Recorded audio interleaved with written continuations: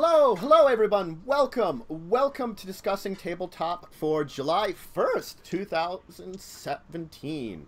It's episode 35. Welcome, we of course have our illustrious guest here of Charlotte. Unfortunately, our guest of Samat can't join us this week, but he will be rescheduling for another week upcoming. He had to cancel out at last second. Some scheduling mess up between the two of us that, I didn't realize daylight savings time, the difference changed between us and Europe. Because they don't have that. I never thought about that either. See? Well, some parts do. A lot of parts do, actually, so... Well, apparently, where he was in the UK did not have it. Well... Mm-hmm. So, alright, though. But we have a great docket today. Beginning with, we will talk a little bit more about Magic. The full spoilers of our Devastation is out. I just want to briefly go over that. I mean, we've talked about a lot of them. We'll just see what's... everything that's left of them. Just kind of go over them briefly. There is a few more interesting things I did see. I do want to talk about the state of Magic tournaments as it is, because we have Charlotte here, who is a Magic judge. Because then we'll talk about being a Magic judge with Charlotte. We'll move on to talking a little bit about D&D Beyond, because they have had some updates, which Joe has been looking into. And then we'll talk about the DiskWorld RPG, which has gotten a latest edition with the updates of GURPS. And finally finish off with talking a little bit about Dicebot Megafun, before we go to our normal segments, Stories from the Table, and Gaming Sage Advice. But why don't we begin, of course, with some more hours of Devastation. I know, it just seems like we keep talking about this, but they keep talking... 4 hours. For hours. Well, I mean, we will until it's actually out. One of those things. So, apparently, horse tribal's a thing now. There's a Crested Sunmare, where other horses you control have Indestructible. At the beginning of your turn, you create a 5/5 horse token. Alright. I didn't know we needed horse tribal, but apparently someone thought we did. Well, you only get the horse if you gained life, but yeah. Okay, that's true. And it's at each end step, not it's beginning of your turn. Oh, I missed that. The each end step. Yep. No one ever expects horse tribal. No one really expects horse tribal. It's just one of those weird things that, I mean, it looks nice. Yeah. I just don't know about, like, the existence of horse tribal beyond there. Yeah. It feels weird that it's tied to life gain, but doesn't have, like, lifelink or anything.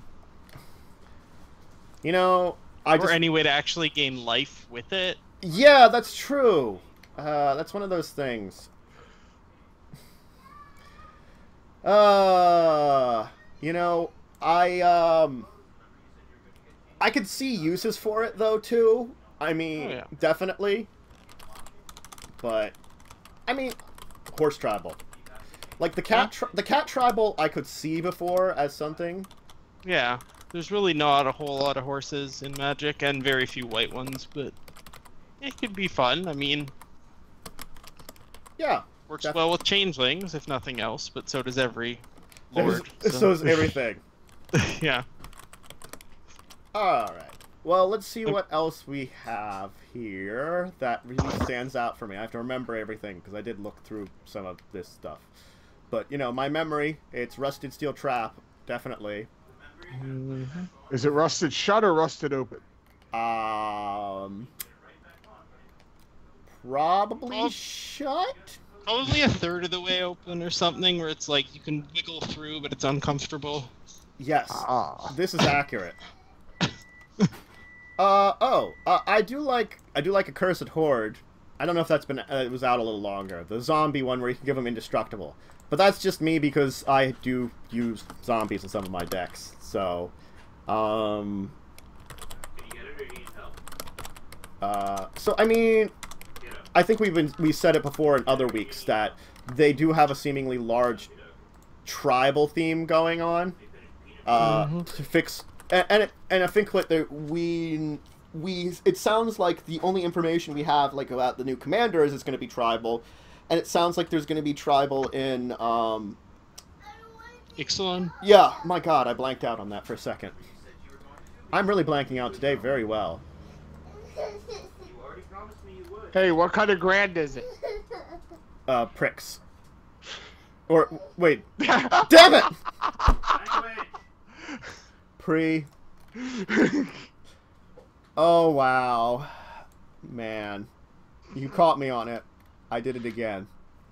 I mean, I do like how they also seemingly have zombies in a lot of different colors now, too, which is an interesting fact. Because we had blue and black before, now we had white with a Monket.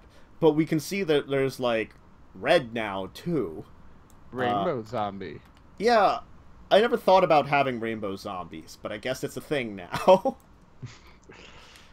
No green zombies, though. Yeah, I guess that's one of those things that they... It should be some kind of plant zombie.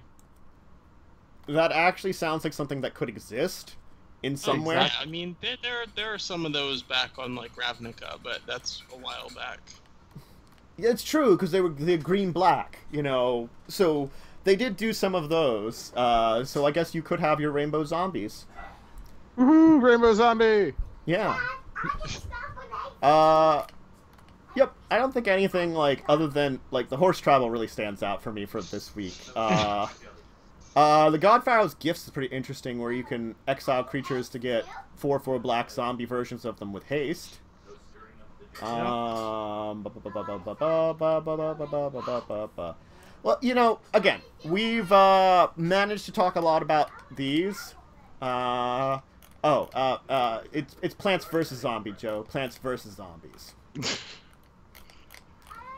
Not plant zombies, sorry. Well, maybe a plant. Well, what about those fungi that can infect ants and effectively turn them into zombies? So we're doing Last of Us now? Last of Us in Magic the Gathering? It's a real thing, too. I know it's a real thing, too. But... So then you can have a plant zombie. There are actually 6 plant zombies in Magic, and 5 of them are from Ravnica. So... Oh, there was a 6th one that wasn't from Ravnica. Nope. There was one that was in Eventide for some reason. Alright. I don't know. Well, Eventide had a lot of interesting things in it, so yeah. I can I mean, the flavor makes sense. It's like a black creature that exiles cards in graveyards and you gain life. So yeah, that's sort of a green thing. So yeah. There you go. So, I mean, you theoretically could make a plant zombie deck if you really wanted to. With a really terrible one, but sure, yeah. Yes, you could. It would be really bad. Just because you can. That's why. Yeah. I mean well, I guess it's not that bad. It's kind of missing a 2-drop, but yeah. I guess. So let's see. So you have a 1-drop. You have 2 3-drops, a 4-drop, and 2 5-drops. So yeah, that's not terrible, I guess. Yeah, and if you, like, get some kind of way, like an artifact maybe, to put cards into an opponent's graveyard, it helps with the Vulture Zombie. Oh yeah, exactly. And then you can eat those cards with the Creekwood Ghoul. Yeah. Yeah, so I mean, there's definitely some... Okay, we've gone off into building a plant zombie deck. I mean, well, at the very least, you could build an official rainbow zombie deck. Okay, that's true. Zombie. Yep, you can build a rainbow zombie. Zombies have rainbow pride, which is fine. Okay, now we're into gay zombies. Hey, look, zombies are free to make their life choices as much as they want as anyone else. Hopefully their hearts fall off. Well, I mean, they're zombies, so you never know what the state of zombies are. So, I mean, it might be platonic love. We don't know. Anyway, this conversation's gone really, really weird, really quickly. All right. Yeah. Let's move away from this. Okay. Thank you. Yes, it would technically be an unlife choice. Okay. Thank you, Elisa. Badum-tish. All right.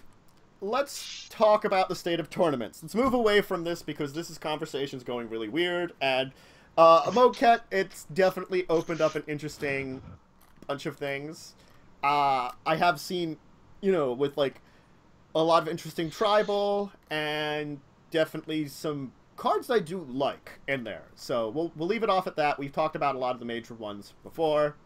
So I haven't been to any of the large tournaments. As I've said, I've been to pre-releases, and yep. I've been to a pretty big pre-release back in the day. It was like a regional apocalypse tournament, so it was like like 50 to 100 people. Yeah. But I haven't been to any of the big Grand Prix. Did I just do it again? No, you did it right. I did it right. You actually said it right. It wasn't. I'm second guessing myself. Pricks. I'm second guessing myself. I'm second guessing myself. For some reason, he loves saying Grand Prix. I'm bad with language. I did not. It's whatever. Anyway. How make words good? Exactly. How make words good? Me bad words. Oh God. I don't even know what's going on in chat. So you were talking about yes, tournaments. Sparkle Fires. It's interesting to see how they're evolving today because, like, we just had the Grand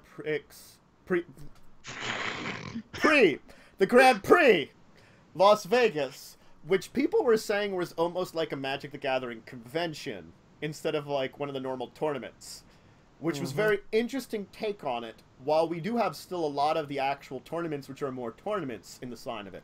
So, how is this entire thing evolving is my first question. Well, I mean, you have to realize that GP Vegas and things like that are still, like, far outside the norm. I mean, GP Vegas was the first time they've ever tried anything that's more than 3 days. Like, your normal Grand Prix, they have, like, last chance trials and some other tournaments on Fridays, and then they have the main event Saturday and Sunday with side events all weekend. So that's your normal Grand Prix. But Vegas went 6 days. I wasn't there, so I'm not too sure. But I think it went from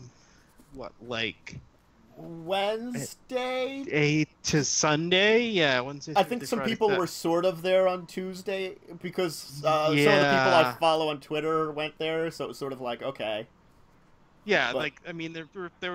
Well, I mean, I'm sure they were setting up the hall and stuff on Tuesday and stuff. So I mean, some judges worked 6 days, which is kind of insane.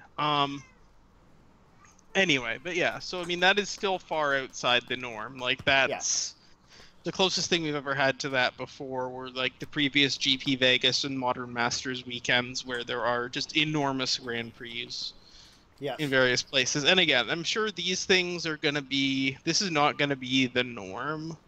Like, your normal Grand Prix is going to be the thing. But in general, Grand Prix have been getting bigger over the last few years. Though your average Grand Prix is still not going to be more than, like, 1,500 people in the main event. Like you have a couple of Grand Prix a year that are like 2,000 players or more. We're not like where everyone is that, and there's still a fair number that are like around 1,000. So I mean, there's still some very reasonable sized ones, so people shouldn't feel intimidated to be like, oh well, I don't want to go. So there's going to be a bajillion people at this event. Yeah. Right. Yeah. So yeah, okay. I was gonna say like it does seem to be like until I was doing work on my channel here, I did not realize there was as many of these tournaments across the world as there are too. They're all over. Oh yeah, there's GPs most weekends. A lot of times there'll be like 2 or 3 GPs in the same weekend. I know Wizards has been doing that a lot more in the past couple of years. Especially like this year, they've been definitely trying to theme. They'll like focus and have all the GPs on one weekend be the same format.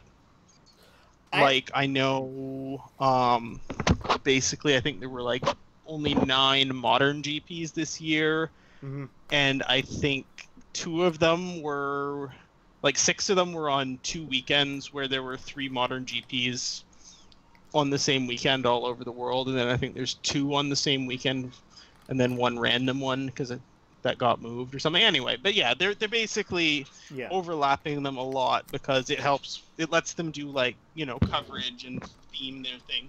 Because you don't want to be like reading coverage about, you know, standard in, you know, like Boston, and then but then they're playing modern over in like Japan, and you know, it's completely different. They want someone that's been hooked on the coverage of, you know, tournament X to be able to easily tune in to tournament Y and not have to have a steep learning curve again or whatever. Yeah, definitely. And I have found it very interesting because you do have like the mixture of definitely standard, limited, all this stuff. It seems like it's going in a good direction. I don't know if that's to say. Like, you think it would be going in a good direction with the way they're going with tournaments? I think it's like the larger tournaments. Yeah, they're headed in a good direction right now. I mean, from the player standpoint, things are going to be pretty good next year because starting next year, Channel Fireball Events is going to be running every Grand Prix all over the world. Like, so there's going to be a lot more consistency in what is offered at a Grand Prix and what sort of side events there are, how it's set up, what, you know, the general sort of flow of the weekend is going to be the same, or a lot more uniform, and it's probably going to increase the production value since, you know, there's not going to be like, you know, 20 different tournament organizers each having to figure this all out on their own, rather than have one that knows how to do it and does it, you know, at a consistent quality week in and week out. Yeah. So standardization is coming along. Yeah. On the back end, there are some judges that are a bit concerned about what this means for the judge program and opportunities to judge. But again, at this point, we don't know any of those answers, and generally no matter if things get better or worse, it's probably not going to be any sort of significant change. So no matter what, you know, things are probably going to be fine overall. People just like to worry when things are changing and there's no clear answer of how it's going to be at the end of it all. Yeah. Yeah. But from the player standpoint, it should end up better and more consistent, and you know, if you go to Grand Prix X and have a good time, you should be able to go to Grand Prix Y, you know, 3 months and 2,000 miles later, and, you know, still be able to have the same sort of good time. Yeah. Okay. Same sort of offerings. So, yeah. So it seems like at least the standardization does have a small advantage, even though, yes, there is some questions about it, which I can understand. There's always, like, questions about these things. Well, I mean, again, and also there's, you know, anytime you give someone a monopoly on something, there's, you know, concerns. But at the same time, the thing is, we're already all playing a game made by one company, so it's already a monopoly in its own way, and, you know, it's really it's not like, you know, I don't know. Yeah, no, it's perfectly, it's true. It's, we're all playing Magic anyway, which Wizards is making for us, so we're already along the same lines of, it's already one group controlling it anyway. It's just that now they're giving one group control of, well, the basics of tournaments. But it is a group that does them well, so it is... Yeah, exactly. And the thing is, there's gonna be, you know, these TOs don't run, like, if a TO runs a tournament and the players don't like it, they're not gonna come and pay and play, and then they start to lose money, and so people they're gonna do things that players like and that keep players coming back. Like, that's basic economics. Exactly. So definitely looks like Magic has been doing some interesting things with its tournaments, because it does seem like it's at least got a good focus on them. And Though I do have to say, though again, I don't know if I'd be able to go to one. I do miss like seeing one that might say like vintage or legacy there. At least modern exists. I know I have like 1 or 2 modern decks I could play if I really wanted to go to one of these, you know, and participate. Yeah. So. Yeah, but I mean, again, the vast majority of them are gonna be standard or sealed deck because those are the more accessible formats that more of the audience can play. But they still do support, you know, modern and legacy. Not so much vintage, of course, but yeah. Well, you know. And then there's other companies like Star City that are supporting those formats as well, especially in the United States. And I mean, even in Europe, there are great organizations like Bazaar of Moxon that run really good like Eternal format events, and so I mean, there's the demand for them. So there's people that run these events, even if it's not necessarily a GP. Yeah, so you can always find a good event out there. It's It's the events that are out there do exist. So, you know, if you want to participate in one of these, you can definitely find one. Yeah, it's just, again, the more niche the format, the farther you might need to go from home to find it. But I mean, that's part of the fun of it, right? Yeah, traveling long distances to some place to do something. I know the feeling. It's always fun. But why don't we move on a little bit though, because we did bring up judges, and you're a judge. So I am. I know. So why don't we start with what kind of things do you do as a judge? That's a good way of starting it. Well, let's be fair. The J in judge is for janitor. So a lot of judges do a lot of just the grunt work that needs to be done at tournaments: pushing in chairs, picking up trash, posting papers, you know, handing out match slips, all sorts of, you know, fun menial stuff that isn't glamorous at all, but needs to be done to keep the tournament running. Yeah. But then on a more specific level, judges are there to facilitate the tournament running well, to, you know, arbitrate disputes, you know, answer calls, answer rules questions, basically help players have a fun and fair event. Yeah. And make sure that the tournament is fun and fair for everyone.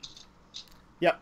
I have heard some like interesting talk more as of late that like it's people should definitely give good respect to the judges. You know, it's like when you're calling on them, it's like make sure you call on them.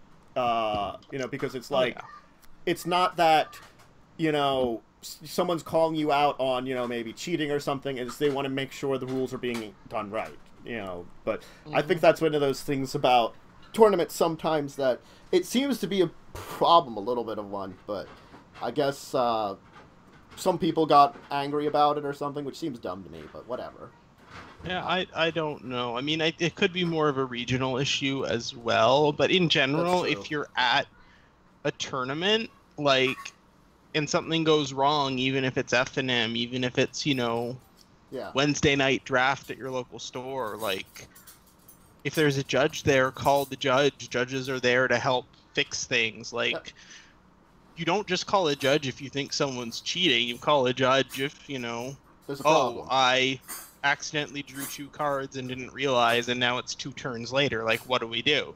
Right? Or, you know, or, I cast this draw spell and I didn't have the right mana, but these 3 cards are already in my hand, and, you know, like, or, you know, I mean, just problems that happen. Stuff, or, you know, this creature was supposed to die and it didn't, you know, I mean, anything like that.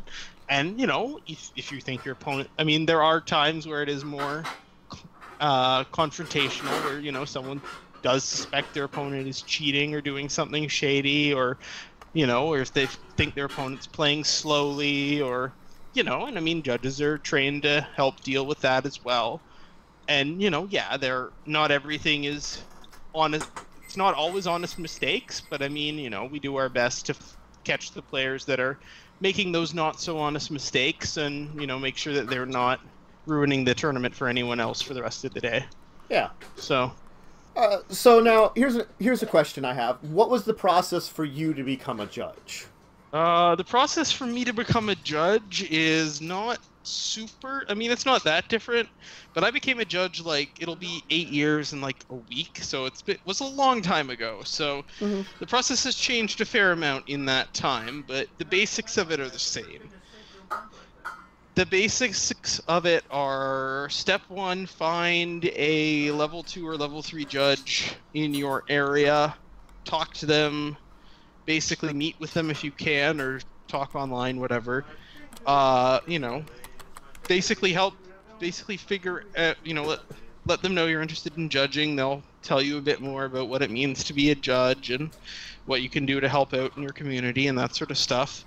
Then you go and you basically be a judge at a couple of events. They don't have to be competitive events. They can just be, again, your Wednesday night draft, your F&M, your pre-release, your whatever. As long as you're there helping out, then it counts. And once you've done a couple of those, if the judge that you've been working with thinks you're ready, they can basically sit you down and they give you a multiple choice test with about 25 questions for level 1. And if you get a passing score on that, which is 72% or higher, they don't have any concerns about you as a judge, then hey, you're now a judge.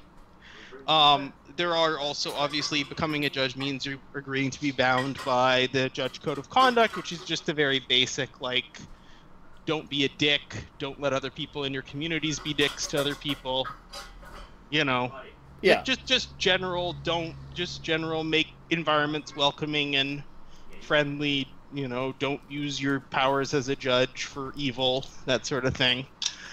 Yes. Yeah. Cool.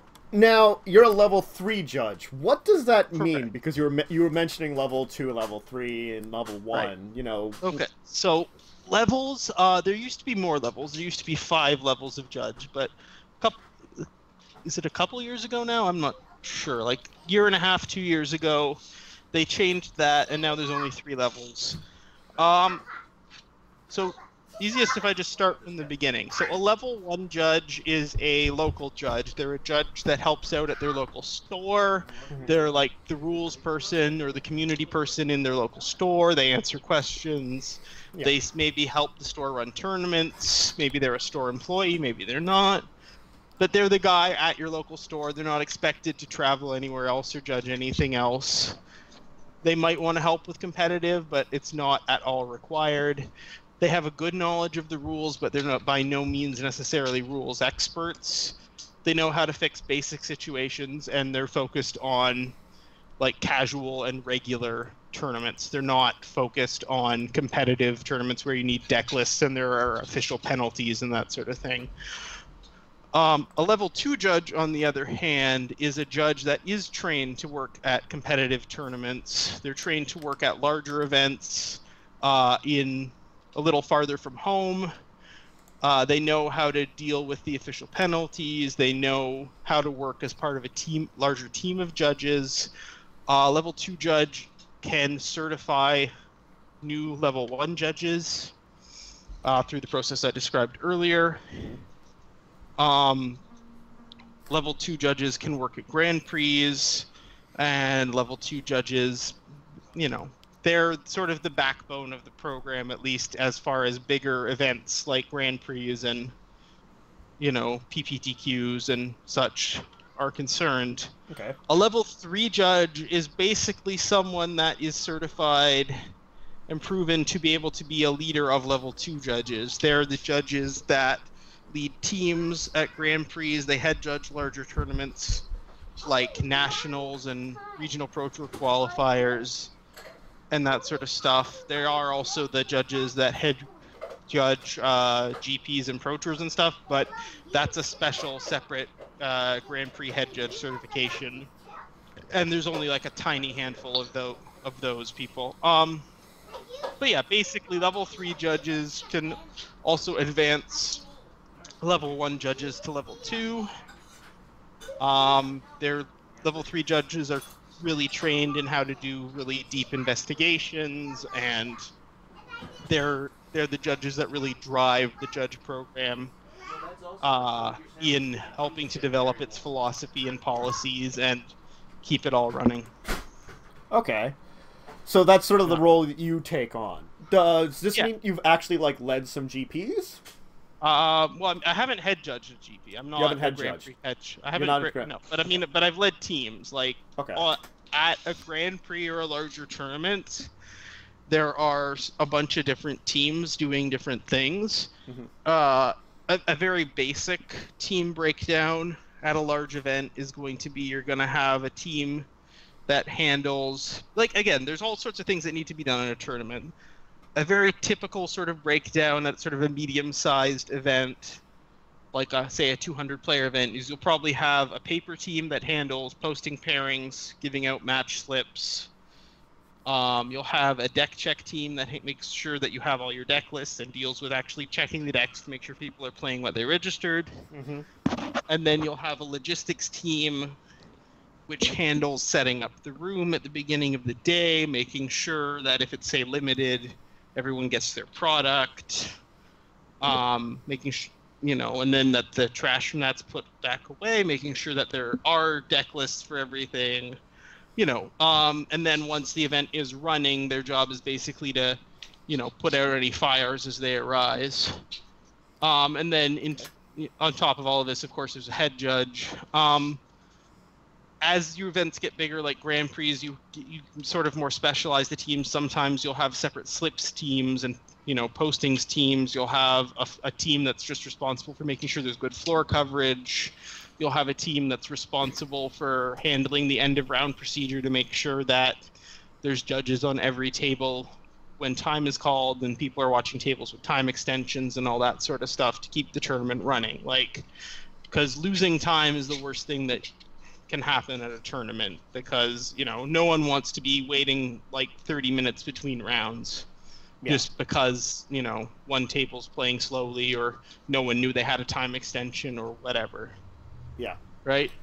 And so I've led those sorts of teams at Grand Prix of different sizes. Okay.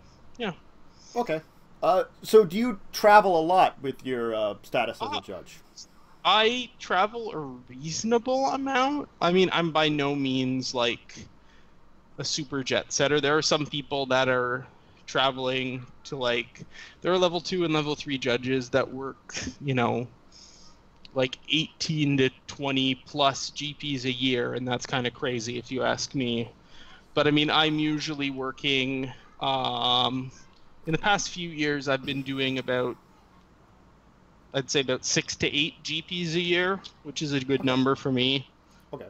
As well as head judging some of smaller events, but still very important events like regional Pro Tour qualifiers and other larger other sort of medium-sized competitive events, like just big legacy tournaments and stuff that happens more locally. What's the farthest you've traveled for one of them? Well, okay, so I am Canadian, but I currently live in Finland. But if you're talking actual just travel time, when I went to judge Pro Tour Kaladesh in Honolulu in October, that was a really long travel that took basically more than 24 hours each way with all the layovers and everything. It was insane, but so worth it. I don't know if you guys have been to Hawaii, but it's amazing. I have not. That's one of the places I do want to go to. We have a friend who did who was a photographer on cruises for Hawaii, and I've seen a lot of beautiful pictures. Oh yeah, no, Hawaii is amazing. If you can go, you owe it to yourself to go, because there's just you can see pictures, but until you're there, you don't get it. Yeah. Ooh. Joe, do you have any questions? Because before I continue on, just because you've been, Not really. Okay. Sorry. It's fine. I just wanted to make sure that you didn't have anything, because I did want to cover all the bases just in case. So, we got kind of an idea of what it is to become a judge and your experience. Would you suggest it for people? I'd suggest it for people if they think it's something they'd enjoy. Like, if you really like the rules, if you feel you have a knack for the rules, or for, you know, helping to solve people's problems, if you like helping people have fun.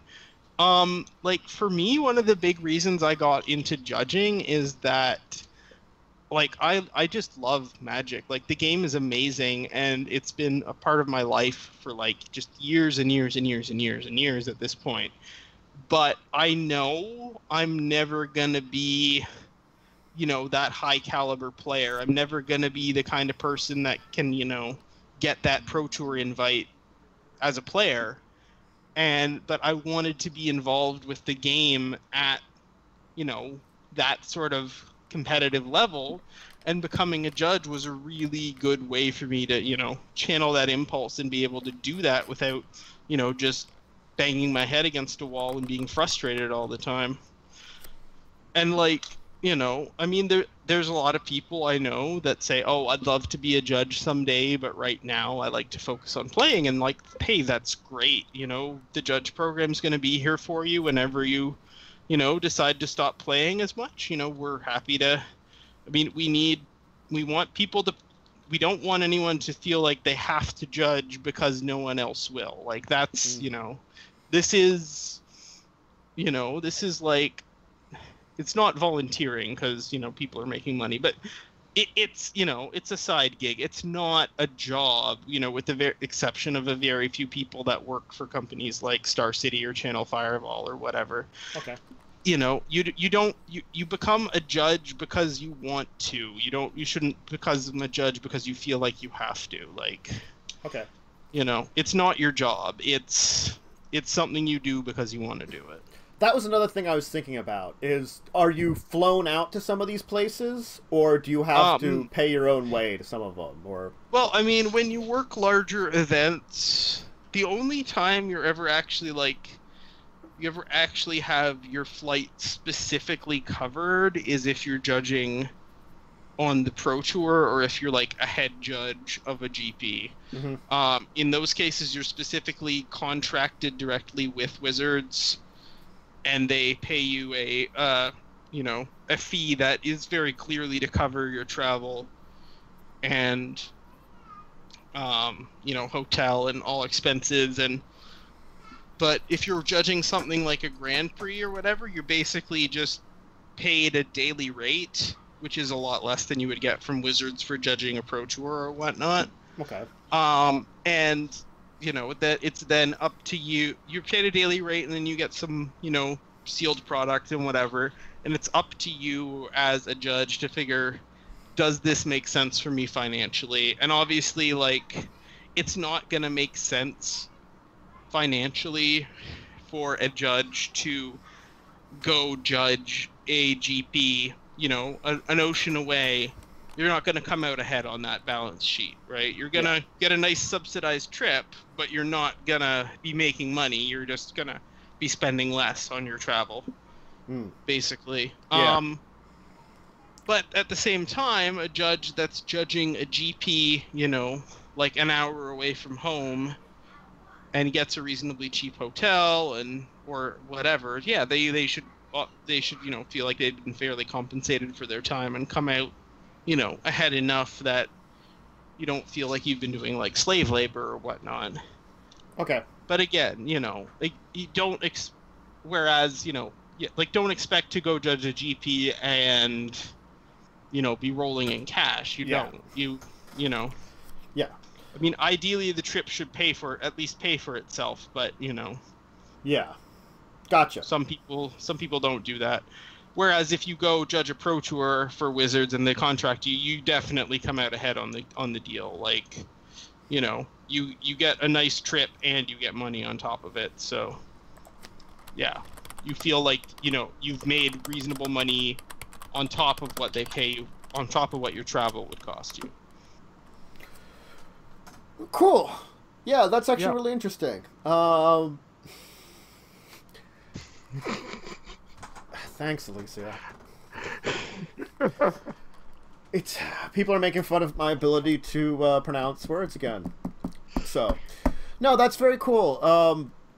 definitely it's interesting. That was another one of those things I was thinking about, is like the expenses to get there, and like it's interesting that it's one of those things you will get something for, but yeah, it's definitely, I find it, it's not a job, which I do like. That's a good definement of it, that it's just something to do on the side, and right. I think that's what some people should recognize when thinking about it. Definitely cool. Yeah. All right, I think I've pretty much handled all the important questions about being a judge. Is there anything else you wanted to say about it before we moved on? I just would like to say that, like, the judge program is amazing. It's full of, like, amazing people, and I've made so many friends being a judge, and it's just such a great experience. It's such a great way to plug into not only just the wider Magic community, but into this group of really cool, really smart, really weird and awesome people. And, like, if it's something that seems at all interesting to you, give it a try. Like, you're not like locked in for life if you become a judge and don't like it. You can just not judge, and then you're not a judge anymore, Mm-hmm. Like, so give it a try if it's something you think you'd like. I mean, worst case scenario, you learn the rules a little better. Like, true. Yeah. Yep. Cool. All right. Why don't we move on, though, because there was a couple more topics I want to handle. Why don't we start with one that hopefully, Joe, you've been reading up on a little bit more. So, another product of Wizards, Dungeons & Dragons, because Wizards does, like, these two major games. Thank you, Wizards of the Coast. D&D Beyond is their new, like, website/app they've been working on for Dungeons & Dragons, and apparently it's been updating. Joe, you've been looking it over. Yes, they're moving through phases 2 and 3 of the beta testing. Okay. They've unlocked, now you can see other people's homebrew stuff. Okay. You can create up to 6 characters in there. And they have the full rules listings in the basic books. Okay. For the characters, did you see if, let's say, like, would you be able to get rid of one and then make a new one, or is it just you have 3 lifetime? I'm not 100% sure, and I haven't tested that out. Okay. But they have made some big announcements. One, they have made an agreement with Twitch, which they're going to be integrating D&D Beyond with Twitch. Okay. Which I think is a major thing. You'll be able to, like, if you're watching a live stream on Twitch, you'll be able to hover over a character and see, like, what effects are on them and things of that nature. That's pretty cool. So I think that's going to be a great tool. They have come out that they are going to be, once the full product's released, there is going to be 3 tiers. There's going to be a free tier, and it's basically going to be what the beta is now. You have 6 characters. You can create up to 6 characters. You'll be able to port them into Twitch, which is nice. Then you'll have the basic stuff. You'll be able to purchase books and then have access to those materials. They haven't come out with the prices yet, but they said they will soon. And they will be digital prices. It won't be the price, buying the full book. Yes. Then there's going to be a second tier. I think they call it the heroic tier, which gives you unlimited character building. And then there's going to be a top tier, which unlocks extra content. And it's really good for DMs because if they're top tier and they buy a book, they can share it with up to 12 people per game they're running. Okay. That's cool. So that's really big. And another thing that they're doing with it, which I think is going to be a great GM tool, is going to be there's going to be monster scaling. You can actually level up monsters. Okay, so that's helpful. Yeah, exactly. If you want, if you take a basic monster, but you want it to be a higher challenge rating to fit somewhere in between in an adventure, like say their example was like, say you're fighting mages, and before you fight that big archmage, you want something between there that's still like a mage. you could level up a regular mage to scale it to that adventure. So I think that's going to be a major tool, and that's going to be integrated with Twitch, which is amazing. So do you know much about how the Twitch integration works, or have they just said they're integrating it and have given some examples?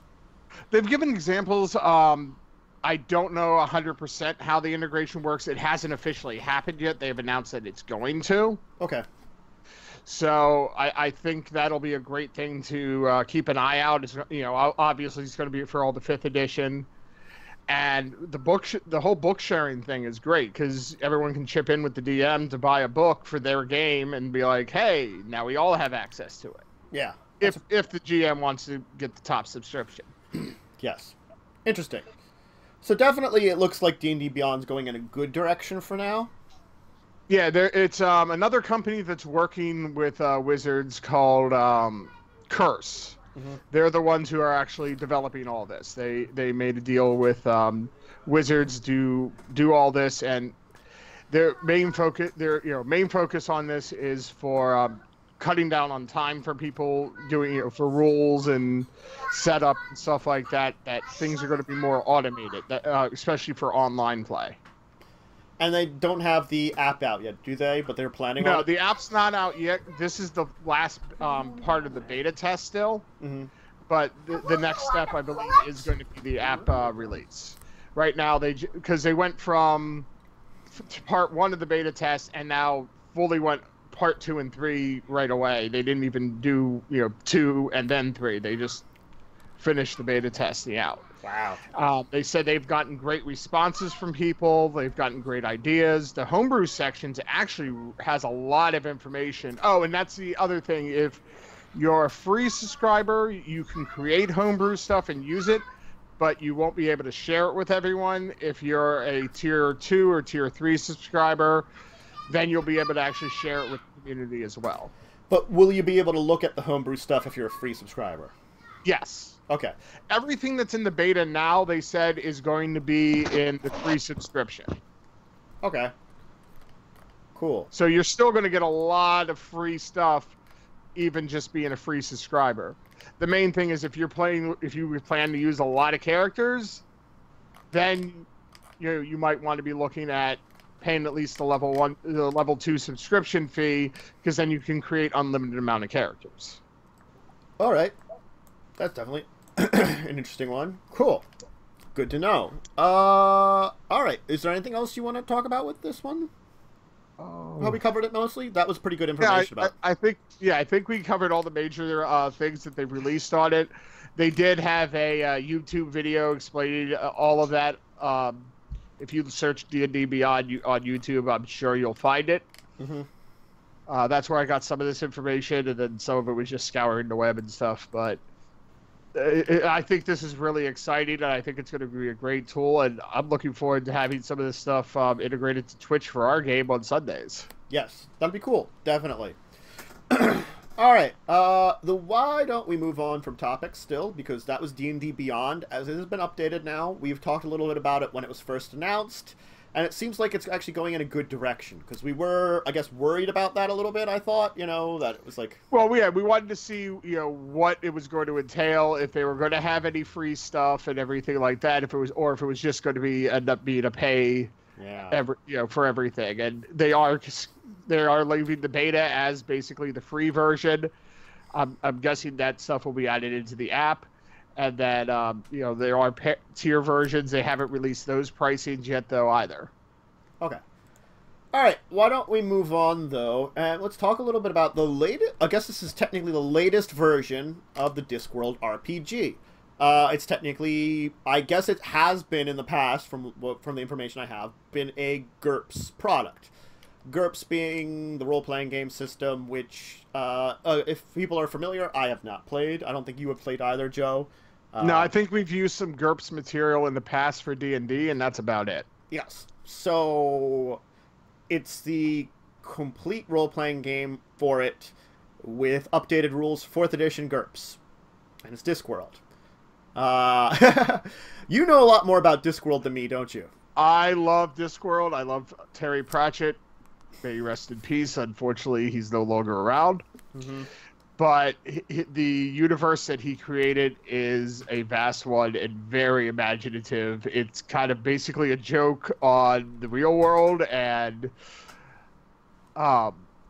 going from everything. They have the incarnation of Death, who looks like the classic Grim Reaper skull, bone guy with the scythe, who is a very interesting character. They've done parodies on Phantom of the Opera. So it's a very immersive universe, very British humor. So if you like British humor, it's definitely worth it. I would love to try the role-playing game because it would be interesting just to dive into that world more. Well, it would be interesting also just to try out GURPS' system because we haven't done that. Very true. And then, then you also have the main city, Ankh-Morpork. Mm-hmm. Which you have a wizard's college that is rather demented. You have a wizard who was turned into an orangutan who is the librarian. And he wants to stay that way. All right, then. So it definitely would be an interesting thing to do. You could do a somewhat serious game with it, but I think it would also be great for, more of a fun adventure kind of thing as well. So it feels like it's a little bit, just because of the imaginative nature of it, it does feel like it would be a little bit more comical, though maybe towing the line between the comical and the serious might be the best way of doing it, perhaps? Yes, I mean, you could do a total, bizarre game and be off the walls, but you could do a somewhat serious game with moments of good comedy in there. Mm-hmm. Comedy drama. Drama. It's an actual thing. I know, but it's still... Dramedy. Everybody likes a good dramedy. So, yeah. So this is, I believe, based on the 4th edition of GURPS. Is out now? Yep, by Steve Jackson Games. Yeah, they've been updating things a lot, and I mean, you could have gotten definitely 3rd edition from, I think they did 3rd edition 2 originally, but that was... And I would say from what I'm reading here, might as well just buy the hardcover because it's only a $10 difference. Hardcover's $39.95. The PDF is $30. Mm-hmm. So might as well spend the $10 extra and actually get a hardcover copy. Mm-hmm. I know it. You like a good hardcover, and I do too. But sometimes you need good PDF also. True, but for the price, that's why I'm saying it might be just better to buy the hardcover. Mm-hmm. So yeah. Discworld's out now. Maybe we will test it out at some point in time. We can put it on the list of ones to maybe do some one-shot streams with or something. Maybe you could run that one because you're more familiar with the universe. Oh, it's going to be crazy then. Again, you're way more familiar with the universe than the rest of us anyway. You know most of the major players and characters and, locations and stuff. You just spouted stuff off there that I would not have known, just from what I've been a fan of Terry Pratchett for years. I've read a lot of the Discworld books. So I'm very familiar with their universe and how things kind of work in it. Cool. All right, so Discworld out now. You can get it PDF or physical copy. And it does seem like a very interesting one. It's a big book, too, maybe note. So, if you're spending the $40, it's like a 400-page book. Hardcover. So, it is like a big role-playing game book. And $40 is not bad for a role-playing game book of that size. No, 408 pages. Wow. The PDF's 411. They might have something else extra there or something. Or maybe they count the cover and back as pages when it comes to PDF. Oh, maybe. But still, that's... one page still more. Don't ask questions. I don't know. Bonus page. Bonus page. It's just a blank page with nothing on it. It's just a page. You got it. Maybe it's a bonus page of artwork. You never know. That might be their incentive for getting the PDF. It's like you get some extra pages. Come on and join us. Get the electronic copy. Ooh, scandalous. Yep. All right. why don't we talk about the last major topic for today? I did want to talk a little bit about a new dice/card game, Dicebot Megafun. So this one is really interesting. The idea of it is your players are going to this junkyard, picking up robot parts, picking up weapons, throwing them together, and then you're having them battle each other out to, I guess, robot death, and for your amusement and your victory. Apparently, you get 6 parts to your robot each time you build it. You're going to choose weapons, which is all kinds of weapons, from Uzis to lasers to rifles. And you have to win 3 combats to win. And you can have special abilities in advanced play that I guess they can unlock with special things. So it seems like an interesting one where you take rounds trying to, I guess, build the best robot you can build, and then fighting it out. Yes. Robot war! It really kind of is this, like, a little, like, robot war thing, except you're customizing your own robot a bit each time. And I'm guessing it's, because of the nature of it, it's always, you're probably not going to fight with the same one each round, maybe? Yeah, I think you might have to rebuild your robot. Well, your poor robot might get beat up. I mean, come on, it's... Be the first robot to win 3 combats. Uh-huh. That's the question. Now, that's the question we don't know from this information here. Oh. Is it the same combat? Or is it the same robot 3 combats? Do you have... And you just have to get lucky on, like, dice rolls or something? Or... I'm not sure, but they you can do it. There's 2 ways to play: a regular mode, and then there's an advanced mode, which you are given a special ability that you can activate by kill points, which are gotten by dealing the final blow to robots in combat. So I'm assuming then if your robot survives, it can go on to the next combat, but if it's destroyed, you create a new one. Okay. So it's pretty much like you play it out, you all fight it out, and then the next person, like the one that wins, basically keeps and goes on, while everybody else has a chance of countering that out. Yeah, and there's 5 body areas, and then the head area. Yeah, so it sort of like breaks down what you have for your robot. Yes. I wanna. So I'm guessing leg, arm, and chest. Yeah, leg, arm, chest, head. Yeah. You know, and the weapons. Like, I mean, the cards seem very simple but interesting too, because it's like they just have I guess you've got a bunch of stats too, because it looks like each robot has 6 stats. Right. Well, each stat would probably go to a body part, since there's 6 body parts. If you look at the cards, which they have some pictures of it, well, I'll leave a link in the chat for folks that are in chat with us today to the main site where they're...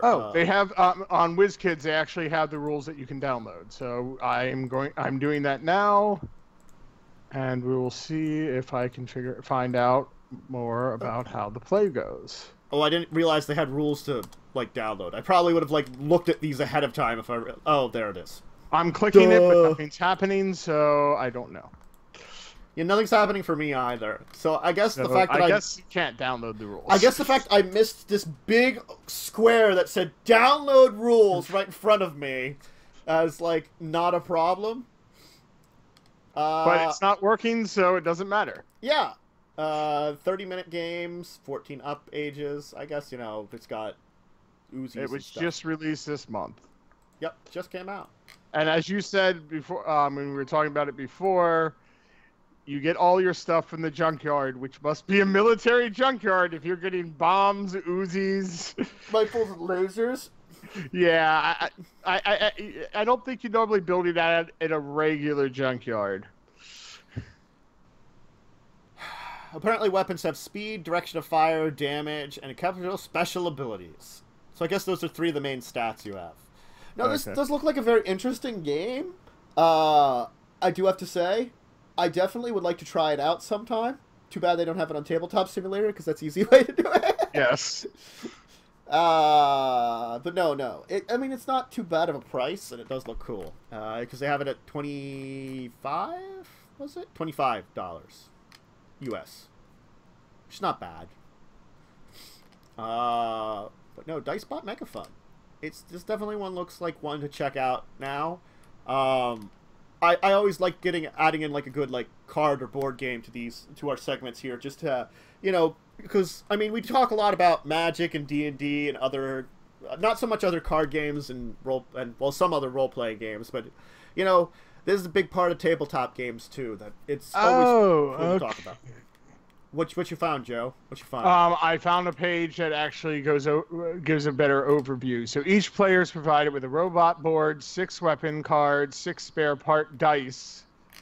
The robot card displays empty spaces to hold spare parts that will be used to equip various weapons over the course of 6 rounds of combat.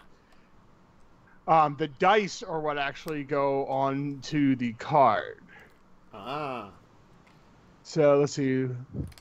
So maybe you roll dice and figure out what you get and some things like that. Yeah, that's how you figure out what spare parts you have. Ooh, interesting. And then different cards require certain spare parts. So you might roll something that will give you this kind of weapon or this kind of, I guess, foot or something, Yeah, when a player locates a spare part they need, they place it on the red storage squares of their robot card. Not only do you need to be quick about figuring out what you need, but it's imperative that you recognize which parts will be in short supply and grab those before opponents does. The 6 dice selected is placed in the head of the robot and can be used as a special power if the player chooses. Interesting. Very interesting. Yes. Okay. Well, so that's Dicebot Megafun. It's out now, if you want to check it out. It looks like a very cool little card board game.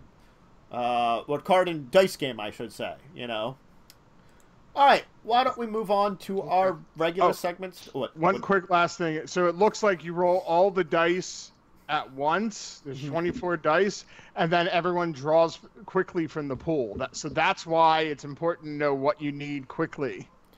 Okay, so it's like a dice scramble game. That makes sense. Whoa. Yeah, that's why they said like, some things may be in short supply depending on what you roll.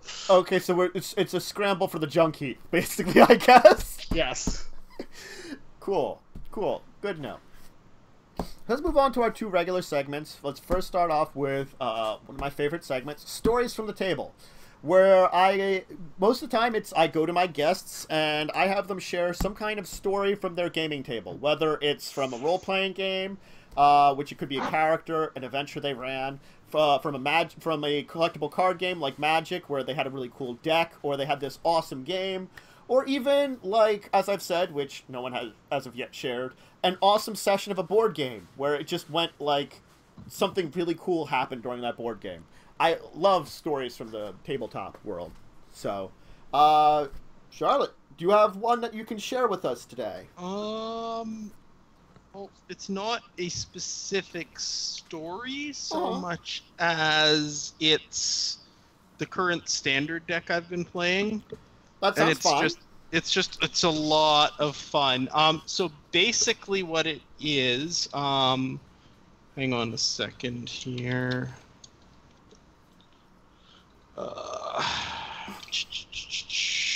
Sorry. That's fine. I'll drop a link to the deck list in the Skype chat, and you guys can transfer that over to... Joe, can you switch that over? Because I'll mess with the video if I try to get it. Thank you. Yeah, so anyway, the whole point of this deck is it's like, I guess, Dredge is the closest analogy to it.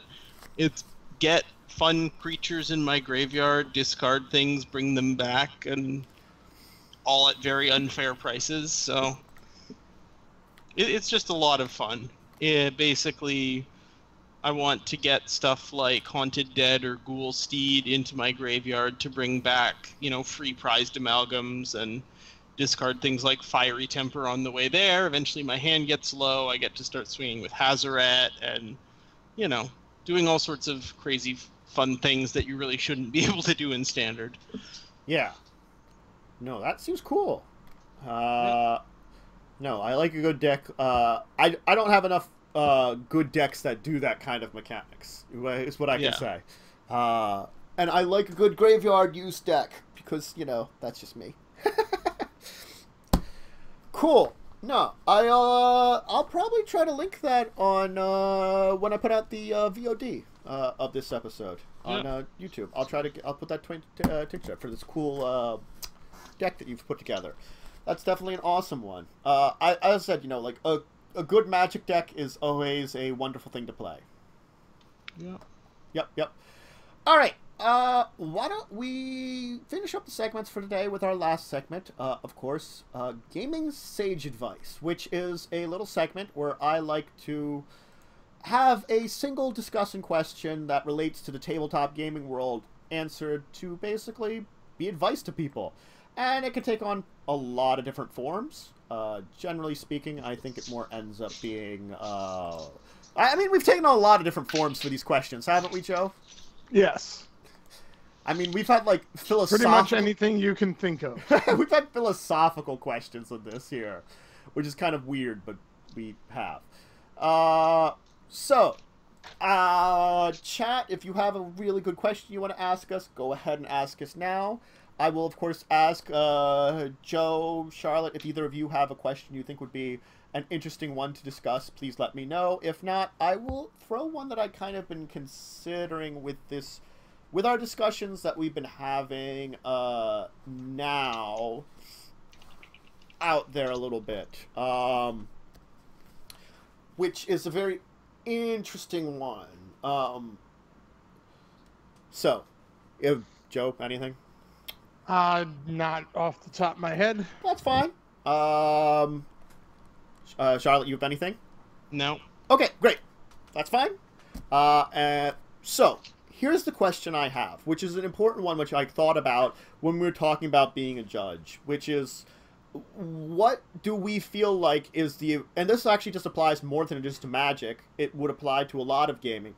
There's always seemingly someone that knows the rules more. But for the individual, what do we think is the best level for knowing about the rules? How far should we all dive into it? Just as a general person, what do we think is that level that we should go to? Which, it always seems like there is definitely, like, just knowing the basics. But I feel like when we're talking about it, we should have people know more than just the basics. But I can understand how people don't want to learn everything. Mm-hmm. So this is an interesting one to discuss. So I'll kind of list off here. Because it's my weird question. I kind of think, like, everybody should really just give at least a read-through on all the rules themselves. Even if you have, like, even if you're not doing it for whatever game you're doing, at least give one read-through. You don't have to memorize everything. Just to give yourself a little bit of information about it, to know a little bit more about it. I mean, there are people that learn the rules by observing others, which is a fine thing to do, but I still feel like you should at least give the basic rules a read over yourself, so that maybe you can pick up on some of these things occasionally, and that, again, I know sometimes the rules can be very complex or large. I know, like, Magic's rules have gotten pretty large sized because of all the years. Yeah, well, I mean, the thing is, they're called the comprehensive rules for a reason. They have to be comprehensive. When the whole point of your game is that every card, breaks the basic rules of what the game does. Like, literally, that is the point of the game. Like, cards do things, and the reason they do things is because those are not normal things that cards do, so... Like, outside of, like, vanilla creatures, everything is breaking the rules in the game. So, it's definitely good to... is there, like, something shorter than the comprehensive rules? Like, Oh, yeah. So, see, like... I don't know if it's still called... It was called the Basic Rule Book at one point. Let me go to this and figure it out here. Magic.wizards.com... Articles.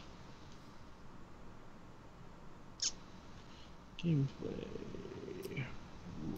Rules.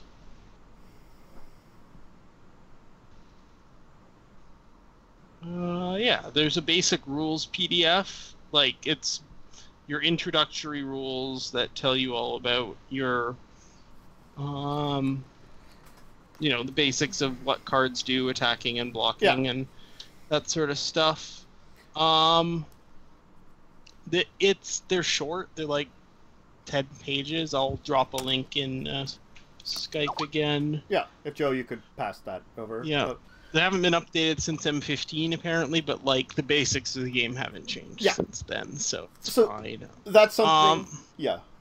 Oh, if you want. I mean, I think anyone playing Magic should probably know everything that's in there fairly well. Yeah, true. In the basic rules, like, honestly, like, I run a Tumblr blog where people ask me rules and policy questions and stuff, and so many of my questions wouldn't need to be asked if people just had a more fundamental understanding about, like, priority and the stack, because that is at the core of so many of the questions I get. Like, this all happens, how does it go on the stack, how does it resolve? Like, well, if you understand, about how triggers go on the stack, or if you understand about when you can respond to something or whatever, that makes things a lot easier and less confusing. Yeah. Right? Yeah. So definitely. And I don't think the basic rules explain it in that much detail, but there was a portion about, like, the stack and stuff, so it's not like it's not mentioned. Yeah. But there does seem to be definite level that people should at least you should read through the basics, and maybe there's, like, as you said, the priorities and stack might be a section of the comprehensive rules that would be good for you to read over, because those are something that a little bit more understanding about that would be good. Well, yeah, I mean, and also the basics, like, the thing is, the comprehensive rules, while they're not really meant to be read as a thing, they're, like, organized to be referenced, basically. They're not made to, you don't read them like a book. But the thing is, they are still set up in such a way that the more fundamental things are covered early. Like, the absolute basics of the game are covered. Like, let me just pop into the comprehensive rules here.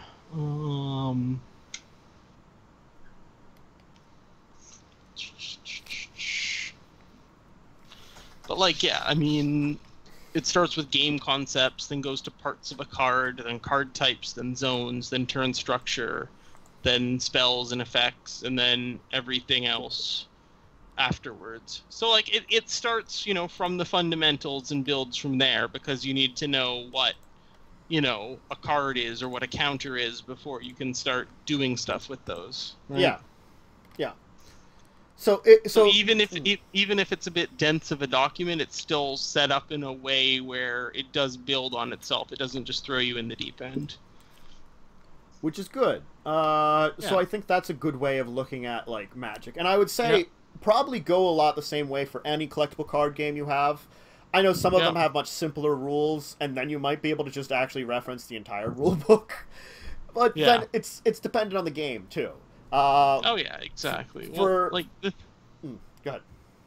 Well, like, the thing is, Magic has such complicated rules because it's a very complicated game. Like, it's not... Yeah. Like, most other card games, trading card games, whatever, they have very defined, much more constricted and defined, rules. Like, a lot of card games, a lot of deck building games, you just can't do anything on someone else's turn. Like, you play your turn, then they play their turn, then you play your turn, and you just don't interact except by things you do on your turn, Yeah. Right, and the longevity of the game. I mean, lots of things have been added over the years. Well, yeah, and again, also the rules had to be made so that they matched what a bunch of older cards did, because, like, back in 1999 with 6th edition, the Magic rules had a huge overhaul. Like, they completely changed the way, you know, casting and resolving spells worked, and, you know, everything like, you know, it went from a weird system of batches and interrupts and all sorts of nonsense to, you know, having the stack and, you know, a more reasonable priority system. And that's a pretty big change, and they have to be able to account for that. Yep. And I don't know, like, the thing is, sorry, I've kind of lost where I was going with this, but yeah. Yeah. No, I could sort of understand where you're going with this.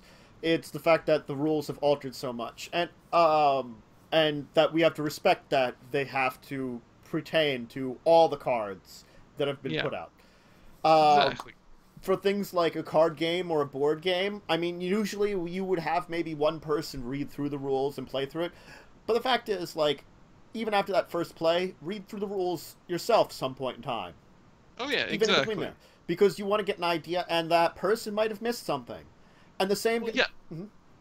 Yep. Yeah, no, something I thought of when you initially read the question, yeah, like, the thing is, you want to make sure you're actually playing the game as intended, because if you just learn from someone else who learned from someone else who learned from someone else, and no one actually goes and reads the rule book, you end up with this situation like for example, with Monopoly. Like, a lot of people really, really hate Monopoly because it never ends and blah, blah, blah. But the thing is, their Monopoly games never end because they're not playing by the actual rule book. Yeah. They're playing with weird things like putting money on free parking or not auctioning properties that people don't buy, and all this stuff that's like actual core rules that no one ever reads, right? Like, if you actually read the Monopoly rules, the games go pretty quick, like, and they're pretty brutal. But no one reads those rules because everyone just knows how to play Monopoly, right? Yeah. Like, yep. Yeah. And I think the same could also be said for role-playing games, too. Is that you might know some basics from observing people, but try to read through at least, like, I would say for anybody out there who's trying to learn the rules for that, other than character creation, read through combat. You don't have to really look into any other sections, but as soon as you read through combat, you're going to have all the basics that you're going to need to know about for most role-playing game systems. So sort of like, course. There are these levels for each of the rules that I really recommend you dive into to know about them, and it will require some reading. I can't deny that, but it will help you in the long run, because, you know, I think that's all of our advice here, is it'll help you in the long run because you'll know the rules better. And you won't face mistakes as much as you would if you did not know them. Right. Yeah. Yeah. So that's our sage advice question, which I think actually ended up being a really great one, even though I probably expressed it terribly because I'm always really bad at expressing these questions that are in my brain. As I think last week, Joe, you gave me, like, you summarized what I was trying to say, like, perfectly, and I'm like, I was thinking that, and I couldn't say it. Because I know how your brain works. You've hung around with me long enough to do that. Yes. But we're a little early, but that's not a terrible thing. We're still doing pretty good. I think that's going to be it for today. This has been a great one. I think we've had a great time. Thank you, Charlotte, for being on here. Yeah, do you have anything you want to promote for yourself here? Just if anyone wants to ask me more questions or whatever, the main place I do that is on Tumblr. It's just magicjudge.tumblr.com, all one, no spaces, one word. I'm Jackal Girl on Twitter, JQL Girl. You can link this all in the chat. But yeah, I mean, that's basically where to find me. I'm online too much of the time, and yeah. That's about it. Just stay curious, respect your judges, don't be afraid of them, go play some Magic, have fun next weekend at Hour of Devastation pre-release. Yes. We'll have to see if I'll be able to make it or not. I don't know. I was considering it, but we'll see. It's one of those things. Anyway, Joe, I guess you just have your normal thing of promoting me, don't you? Yep, same thing. See you guys again next week. Same time, same channel. And then see you tomorrow. Yes. For Treasure of the Lost Legion. You got it right this time. Yes, I did. That's why I paused, because I'm like, I'm going to say Legends. It's not Legends. We're planning for 4 o'clock tomorrow, but be advised, it probably won't be me this time delaying it, but one of our players might be a little late, so we might be starting a little later than 4 o'clock tomorrow for Treasure of the Lost Legion. I would say no later than 5, though, from the information I've been given. But it's not me for once.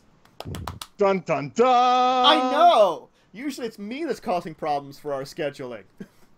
Bad DM. Bad. And also, I'll probably have more gaming streams. As you've seen, I've threw a bunch of gaming streams up there, of course, of the week. So I'll try to announce longer ahead of time if I end up having just one that I'm doing with people or something like that extra beyond the normal gaming schedule for streams, just so people know. I will try to do that, and I'll be on Twitter. I will announce that. And remember, if you want to support more of the show, you can always follow us here.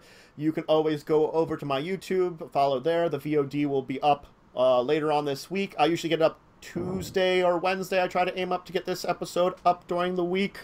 As always, if you guys want to show some really great support, I do have a Patreon, which is linked down below to support the channel and all this stuff that we do.